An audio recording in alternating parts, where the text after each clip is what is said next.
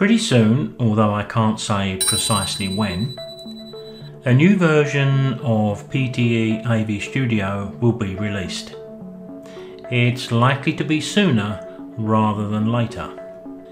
The new version has been on test for a while, and I've taken advantage of that time to make a number of videos and create a YouTube playlist called What's New in PTE AV Studio 11. A link to that playlist can be found below, plus a link for current users of this software to upgrade. I've also been asked by the creators of the software to make the project that will automatically appear when the software is first installed and run. It's something I've done before. I've also made a short video on the making of this project, the thoughts that go into it, and the process I use. This upgrade contains a number of new additions plus improvements to existing features. One of those feature improvements is the shape transition, where we can now easily determine where the shape appears within the image or video we're presenting. Quick Style is another. It allows us to copy animation but not alter the synchronization or the slide duration of the show we're making. Nested opacity, smoothing motion and export slides also feature in this upgrade. Animated text is one of the main new features. We can add animation with easy templates or add customization. Here's a small sample of what we can now do with animated text. Another brand new option is displacement maps. These work via masks, and some displacement maps have been included to get us started.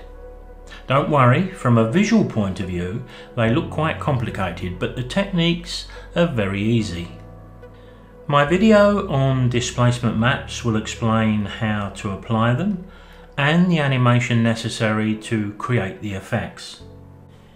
If you're looking for new slide styles, you'll find quite a few of those. This is just one example.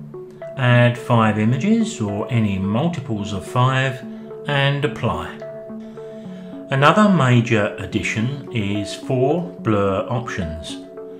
The main two are directional blur and blur with bokeh. These blur options also feature in new transitions. Other options include over 400 vector graphics added to our text options. These are scalable graphics that we can use to enhance our presentations. Also added are text macros. We now have sound in the video editor, and there's quite a number of changes to the engine room of the software. If you've already subscribed to my channel, make sure you hit that notification bell. You'll be informed when these videos are posted. Just bear in mind that I've used an early test version of the software, so small changes are bound to be seen in the final version. PTE AV Studio 11 will continue to feature in my 5-minute videos, and as we discover more creative uses for these new features, we'll share them as usual. Most of us shoot lots of images. PTE AV Studio provides us a way to show many more of them, and with a bit of style.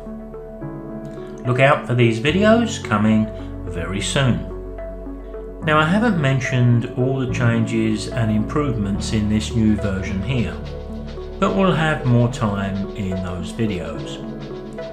Save our What's New in PTE AV Studio 11 playlist. Remember, the link is below.